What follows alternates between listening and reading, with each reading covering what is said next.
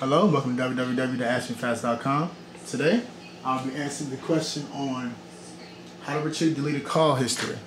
Now, we all know that on these Android devices, it does not come stock or standard with a way for you to actually retrieve any of your deleted calls. Now, once a call is deleted on your Android device within your call list, the best way to actually get your information after you've deleted a call, such as this one, delete.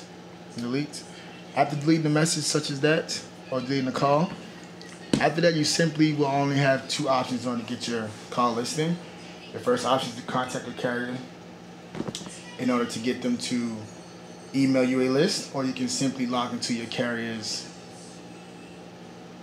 online account so that you can in fact review the list of your calls. Once it's deleted from the device, it will be gone, but on your carrier's list, it will always remain there.